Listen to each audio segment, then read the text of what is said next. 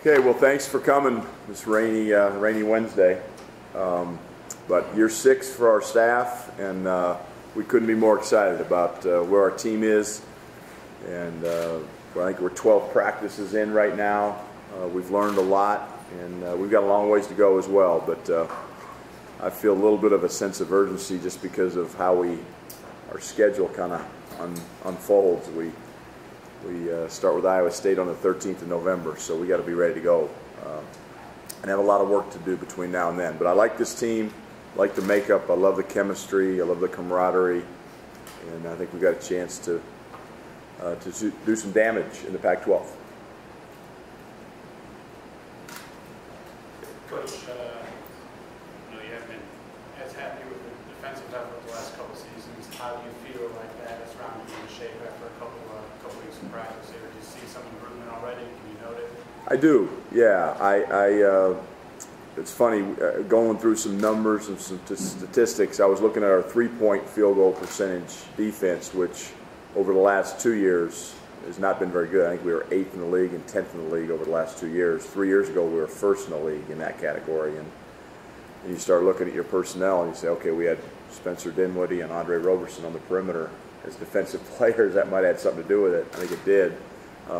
So we've changed a few things in terms of how we're guarding, not necessarily the basic philosophies, but just to stand closer to three-point shooters so that, puts a little more premium on guarding the ball.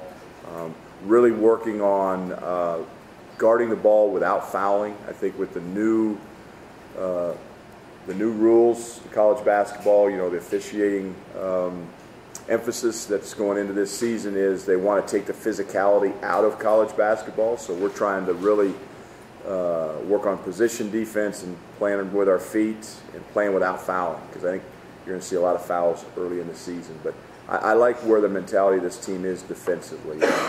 We've got some deficiencies.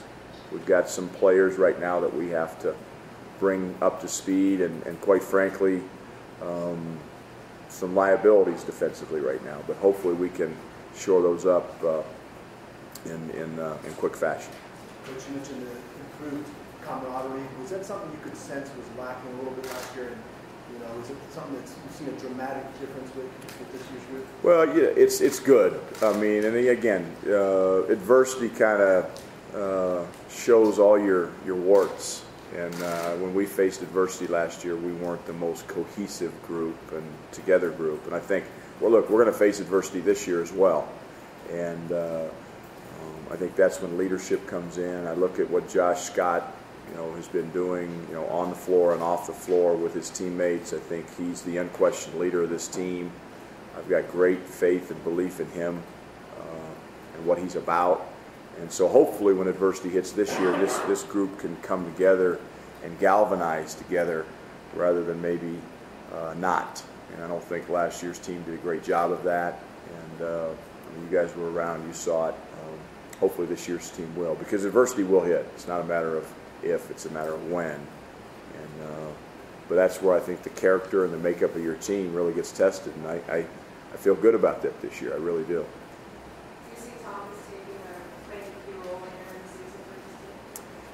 Thomas Akiazili I'm really pleased with where he is relative to all the things that's being thrown at him. I mean, everything's new to him. Being in a new country, being on a new campus, being in a new university, and everything is new. And he's really processing it well. He's very coachable. He's in the gym all the time. And he wants to be good. So I think Thomas, over the course certainly of the season and over the course of his career is going to just get better and better and better. Again, the character and the makeup that he's got and the work ethic. How quickly can he acclimate to the college game? I'm not sure yet. It's a work in progress. But I really like kind of his mindset. That's the one thing I think I like about him the most, is his mindset and his coachability, and he'll be a good player at Colorado before it's all said and done. But I don't want people to expect too much in terms of production. But he does a great job of running our team. He's a good quarterback. He's vocal, and it's a great start. Coach, a couple weeks ago, Don Ruskin of CBS Sports reported that he said George King was probably going to be the starter in place of Xavier Johnson. A couple weeks into practice, is that something that you stick by? It's too early to really say that. You know, George King's certainly going to be in our rotation. There's no doubt. You know, I'm not in a position right now where I'm going to name a starting five. And again, that can be a very fluid thing throughout the season. You know, it's not who starts the game; it's who finishes the game. And I think, but George is certainly a weapon and a matchup issue, I think, for opposing teams, because he's got a skill set that can really make it difficult for the opponent. I mean, he's so big and strong. You know, a perimeter player, he can get them to the rim and even post them up and overpower them. He can take big guys away from the basket. He shoots the ball well from the perimeter. You know, the biggest thing with George is making good decisions with the basketball, not trying to do too much, and playing within himself. If he plays within himself and starts to understand, you know, where is his advantage given the matchups, he's going to be a heck of a player. And but I'm really excited about George, and I'm glad we got him for 3 more years. I mean, his red shirt, even though, you know, there was part of me that did not want him to redshirt last year. There's part of him that didn't want a redshirt. I think in the end, it's going to be a great decision. You know, much like Wesley Gordon's was. Coach, it's no secret that last year was slightly disappointing for you guys. What gives you the most hope, and what's changed the most this year that you can, you know, reach your goals? Well, I think it starts with our front line. I think, you know, I look at our front line. I look at Josh Scott. I look at Wesley Gordon. I know how good Wesley can be. His talent level is unquestioned. You know, what we need is more consistency out of Wesley this year. And I look at Torrey Miller as a guy who is probably our most improved player, quite frankly, from last year to this year, given the first few weeks of practice, what I've seen. He's made great strides, not only with his body, but with his mindset as well. Again, he's not the finished product yet, but he's really he's made great strides. And then Kenan Kazucevic, you know, who's one of our new players as well, gives us a kind of a stretch four, a pick and pop type guy. Again, he's a guy that's a work in progress. He's probably had the most difficulty in acclimating to the new style, and much like Thomas has, but he's going to be a good player. So I think those 4 guys, our front line, our bigs, I feel very, very good about. I think the question mark with our team comes on the perimeter, you know, because we did lose Askia, who was a very explosive player, experienced player, productive player. We've got capable players out there, but they're unproven up to this point. Is it tough in the college game to make sure that your big men are getting enough touches down there? That's going to be a key to this team. I mean, we are going to play inside out. There's no question about it. And that doesn't always mean post touches. It can be, you know, but Josh Scott and Wesley Gordon, and Torrey, those guys have got to see the ball. If not on every possession, certainly every other possession. I mean, we got to play through them. There's no doubt. And you know, in basketball, it's kind of like football. You know, you got the running game and the passing game. You know, the best teams have a balance between the two. Basketball's the same way. You got an inside presence, you got a perimeter presence, and the better the inside presence, the easier it is on those perimeter guys. The more open shots they get. And then the one thing I think with this year's team, relative to last year's, is we're going to be able to stretch the defense. I think we'll be a better perimeter shooting team this year than we were last year, and that should open it up for those inside guys as well. Tad, those new rules, it does seem like that's really going to change things. Yes. How do you, are there ways to prepare? Do you bring more officials? Do you do that sort of thing? Yeah, you know, that's one of the things, you know, the NCAA allows you either 2 exhibitions or 2 closed scrimmages. We've gone the closed scrimmages route, and you know, the nice thing about that is the officials in those scrimmages, they're not in front of fans either. They don't have to worry about the TV cameras, and so they can talk to your guys. They can communicate with them. You can stop play. You can have them explain, hey, this is why that was a foul, or this is why that wasn't a foul, or whatever the case may be. And it allows, you know, the learning curve hopefully to flatten a little bit. And But I'm concerned with these new rules in terms of, especially early in the season, the effect that they're going to have on the game. And I think the thought process is, hey, we're going to take the physicality out of college basketball, so we're going to call a lot more fouls early, and that gets in the officials' mindset, and guess what? That's going to happen. Whether the game's physical or not physical, I mean, I think that the tendency is they're going to blow that whistle quicker because they're being asked to, or they're being told to, you know. And so it worries me a little bit. I mean, in terms of, you know, just ticky-tack fouls that, you know, might put a guy like Josh Scott on the bench in the first half for 10 minutes, which we don't want. And that concerns me a little bit. I mean, we'll adjust to it. And again, it's something that's here we're going to have to deal with. But the new rules do concern me a little bit. You know, coaches can't call timeouts anymore. Now players have to call timeouts. I mean, there's a lot of the 30-second shot clock. I mean, it seems like more new rules this year than anytime I've coached in college. Well, what's been your impression of Derek so far? Derek Thomas? Derek White. Or Derek White. I'm thinking thinking football here. Derek White is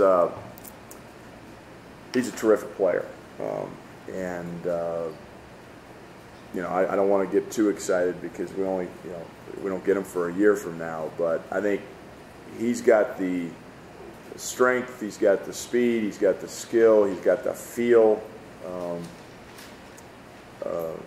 He's going to be a heck of a player for us, and I wish we had him this year. And I'll be saying that a lot to myself, not necessarily to you guys, but Derek is very coachable. The thing I love about him is he's very energetic, and he has a great feel for the game that you can't coach. But you guys are going to really, really enjoy watching him play next year. And I'm sick to my stomach we don't have him for 2 years. We only get him for 1. But he's going to be a terrific player, terrific Pac-12 player. He had so few looks. The guys, he was just not even under the radar. He was close to the radar. Is that just a case where a guy makes a huge leap? Yes, absolutely. It's the classic late bloomer. I think he was 6'1" when he graduated from high school, and now he's 6'5". And yeah, he was a good high school player, but yeah, he was. I mean, how many Division I schools are here in this Rocky Mountain region? You got Air Force in Northern Colorado and Denver and Colorado State, Wyoming, and not one of us even considered him. And now, it's a neat story, and but he's a terrific young man. He's a hard worker. He's a great teammate. He's very humble, but he'll be a pro. There's no question. He's a professional basketball player when he leaves here. Now, what level? That'll yet to be determined. But he's a terrific player. Ted, you said after last year that you were going to be a lot more demanding on this team through the offseason. I don't know if it's continued here or preseason, but have you been, and how has the team maybe accepted that change? Yeah, it'd be a good question, I think, for our players when you talk to them. I do know, we did conditioning in the spring, which we'd never done since I'd been here. We ran, we got in shape, we worked harder in the spring. We had our players here in the month of June and July. Normally we do the month of June, let them go home in July and get a break. But we kept them here all summer. So we've done some things differently in the off season. And I think in this fall, I feel like certainly in the first 12 practices, I've been more dialed in and engaged. And I don't know if I've been tougher or meaner, but I think what I'm trying to do is be consistent, every day. And I think last year, I made a lot of mistakes last year, and one of them was, I figured, okay, we've had guys in this program who've won, who've proven that they can win. They'll figure it out as time goes on. I'll kind of let them kind of learn. And guess what? Never happened. And that falls on me as a head coach. And so I'm not going to let that happen this year. If I see something that's not right, I'm not going to ask our players to take care of it. I'm going to take care of it. It sounds like you mentioned the first started off the press conference, there was a sense of urgency because of that Yeah. Is there also a sense of urgency just around the entire program? A lot of schools in this conference look like they're getting better. Is this a real big year for Colorado basketball? Every year's a big year. I mean, this is no bigger than last year. You know, no bigger than next year's going to be. I mean, every year's a big year, and this league is good. It's more balanced. It may not be quite as top heavy. You know, we don't have that top 5 program right now. Last year, Arizona, I think, was a top, number 1, number 2 program in the country going into the season. But I think we've got more good teams in the league this year than in years past. So it's going to be a heck of a league race. That doesn't start till January 1 when we open up at Cal. But I don't feel any more pressure or less pressure now than in years past. But I do think this. I think we've had some success since we've been here. Last year was a down year. I don't mind saying I feel like I failed last year. I think our players feel that way too, and that's not a good feeling you want in the pit of your stomach. When you go to bed at night. And so I think our players are committed to make sure that doesn't happen again. I know I'm committed to it, and it's not going to be easy because there are some good teams in this league. But I like our chances. If we play together and we play team basketball and we're committed to each other, there's not a team in this league we can't beat. Which is the 30-second shot clock change anything about your offense or the pace that you play? 30-second shot clock does not change much about our offense. I think what it does is maybe change us defensively a little bit. We're playing around with some soft presses. We're playing around with more switching.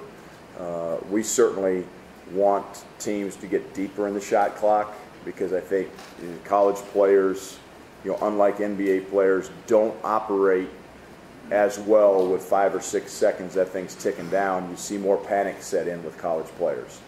And so offensively, we still want to push it, score fast. I'd like to be scoring in the first 12 to 15 seconds of the shot clock. Defensively, I told our guys, the good news is we got to play rock-solid defense for 30 seconds now. Last year, we had to play rock-solid defense for 35 seconds. And so it should be easier. How do you see Dom Collier's progression and his ability since starting off with injury and then as last year a lot more experience? How do you see him his ability to take the ball and control the Big year for Dom. It's a big year for him. Going from his freshman year to sophomore year, I've always said I think the greatest strides college basketball players make is usually between their freshman year and their sophomore year. That's when they understand what the game's about. They made their freshman mistakes. They address those over the summer and they get better. And hopefully Dom is one of those players that figures that out. If you see him physically, he's bigger, he's stronger, he's 185 pounds now. So he's Coach Hardy's done a great job with him in the offseason. Dom's done a great job getting in a weight room and getting more mass to his frame. And now what he has to do is start running the team. And the biggest challenge I've given Dom Collier early here this season is to be vocal. He's not a vocal guy by nature. He's not a guy who runs his mouth and talks a lot. But guess what? When you're the quarterback on the basketball team, you better open up your mouth, and you have to open up your mouth. He's getting better at that. Now, can he do it in the game, start directing people? That's going to be the challenge. And that's the challenge that we've given him. So he's got a great feel for the game. He understands the game. He's really good in the open floor. Dom can make plays for himself and for others. So I don't think his talent is questioned. The big question mark with him is, can he take that vocal leadership role and run with it? Coach, last season you said in an interview that this team was close to more than leadership. You mentioned earlier that Josh Scott is the unquestioned leader in this team and challenge Dom to be more vocal. Is there anyone on this team right now that has kind of filled that role already of being a vocal leader alongside Josh? Not alongside Josh, no, not yet. And that's something that's going to have to emerge because it's hard for Josh to do it all by himself.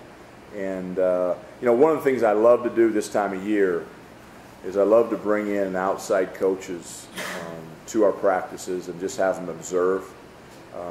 because it gives me an unbiased opinion of what's going on. You know, look, I've been here 6 years. Our assistant coaches have been here with me, you know, during that time. So, you know, we have our biases with we recruited these players, we know them. Somebody coming from the outside sitting in our practice for 2 days, they don't know the difference between George King and Josh Scott or Dom Collier. So it's all new to them. And getting their feedback is interesting. And one of the guys I brought in, this guy I respect, he's been a head coach for 19 years, and his comment to me was, outside of Josh Scott, nobody on your team talks. They're all too quiet. You know, Josh does all the talking, and so I shared that with our team. I shared that with our guys, and I thought it was really good feedback. So that's an area, again, where we have to improve. I know we have to improve, and that's what we're working on. When you're evaluating players, I mean, every player you recruit is the guy in high school. So how do you evaluate whether that person's a leader in a community sense that you just talked about? How do you tell that? It's difficult. I think, you know, sometimes when you see certain players, they got it. They got the it factor. Like, you can say, oh, they've got it. I think there's multiple players, whether it's in high school or even in college, that have leadership qualities and abilities, but they haven't come to the surface yet. You know, I think leadership is I don't know if you're born with it. I think maybe some people are. I don't know. It's a great philosophical question. You know, are you born a leader, or are you developed into a leader? But it's pretty easy when you see that and you can recruit that and you get that. You know, Spencer Dinwiddie, I would put in that kind of category. I think Spencer, even when he was a sophomore, you know, he wasn't afraid to speak up. Now, he wasn't that way as a freshman. He was still kind of checking things out. But you know, some people, it takes them till maybe they're a senior, and that's where Josh Scott, he's got leadership qualities and abilities, and those are now going to come to the forefront, whereas maybe as a freshman or sophomore they didn't. And so that's where the leadership development, and we've got a whole program within our athletic department called Leadership Development. And I think it's a great program because it teaches all of our student athletes what leadership is about, what it looks like. Here's when it works, here's when it doesn't work. You know, you look at teams that are successful or not successful because of it, or not because of the lack of it. It's you know, these kids are here to learn and grow and get better. And I think you look at a guy like Josh Scott, I think he's really developed into that. And what we need now is some of those younger guys, Dom Collier, George King, Trayshawn Fletcher, to get on that same track. And that's what we're trying to do. If you don't have the leadership on the court that you quite want, how do you make a decision as a coach? I've got to let it develop, take the losses that go with that, or I have to give the whole other hand to the player by hand. And that, you know, before you came in, that's the mistake I made last year. I didn't take the bull by the horn and say, okay, it's not here, I'm going to take it. That's the mistake I made last year as the head coach. So I'm not going to make that this year. I'm not going to make that same mistake. But I'm also going to, you know, hopefully, you know, again, I've got a lot of confidence in Josh Scott and the respect he has in that locker room, that when he says something, people are going to listen to him. And I think, and you know, we'll see how it plays out. But I'm not going to make that same mistake again. What is the timetable with SJ? What exactly happened? What's he got to deal with? Yeah, I mean, you know, look, he's rehabbing right now. Not sure. I'm not going to sit here and say he's coming back. I'm not going to sit here and say he's not coming back because I don't know that. I think mid-December, mid to late December would be absolutely the earliest. And, you know, again, I always say, you know, when it comes to injured players, you hope for the best, which is he comes back as soon as possible and he can help this team win. You prepare for the worst, which is he's not coming back this year and he'll come back for his 5th year. We have had those conversations with Xavier. And look, he's going to be the one that has to make that call with the doctors based on where his injury is. But we're probably at least a month or two away from really knowing that. We got time for a couple more quick questions with Coach, and then we'll turn it over to Coach Lappy. Any other additional brief one-on-ones with Coach can be taken care of outside the doors here. Well, any more questions for Coach? Tim, go back to X for a second. When you've got a guy that's got that much experience, and then he's an awful tough, matchup in college basketball. How do you replace that in this lineup, or can you? Well, it's tough. I mean, because you can't replace experience.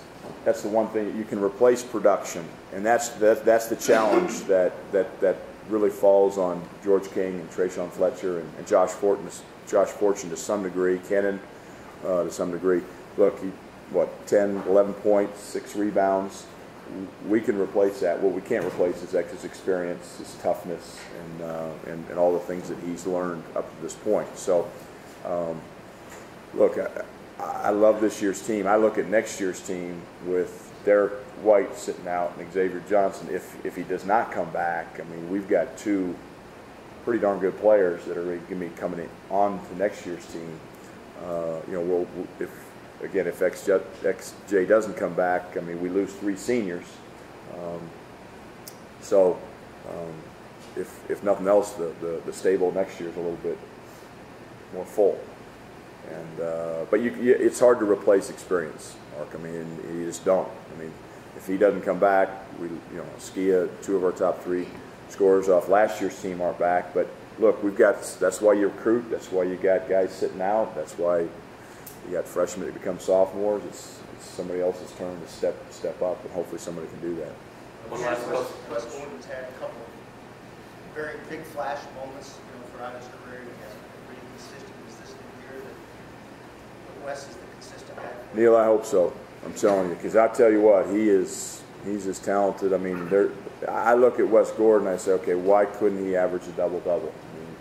I mean, he's being more aggressive offensively. He has been without a doubt, our best rebounder in practice, certainly, and it's early. I understand that, but he is a terrific rebounder.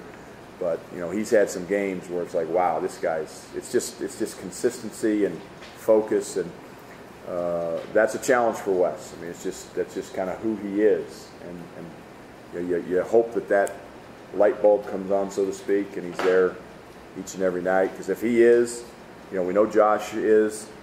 That gives you a pretty good 1-2 punch in that front line, and then if we can make some shots around those guys, we'll be okay.